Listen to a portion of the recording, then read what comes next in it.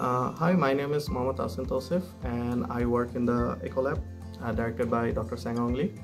So I'm working on the project VR Viewfinder. In this project, we are basically working on a third-person perspective of the VR world. So like the user will be able to interact with the VR world as a third person and not with a VR headset.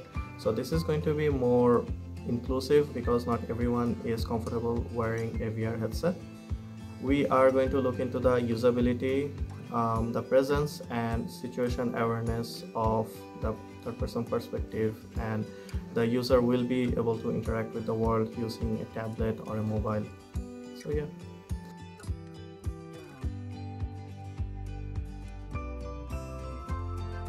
Using VR viewfinders, bystanders can experience VR without wearing a VR headset. They can move in the room to see the virtual world through the tablet as if they are holding a camera. On the bottom right, you can see what's on the tablet screen. In this example scenario, a user is playing a simple video game in virtual reality using a motion track tablet. They are asked to find a sphere which is spawned at the random locations.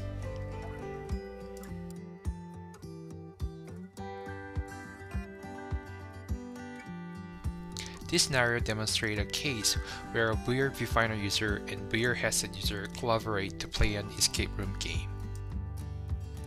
They are asked to find 2 keys in the room to escape.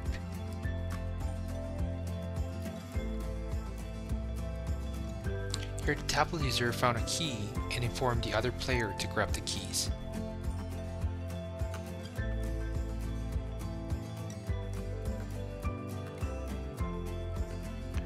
With the VR viewfinder, we expect to engage bystanders easily in public demonstration of VR application at a larger scale.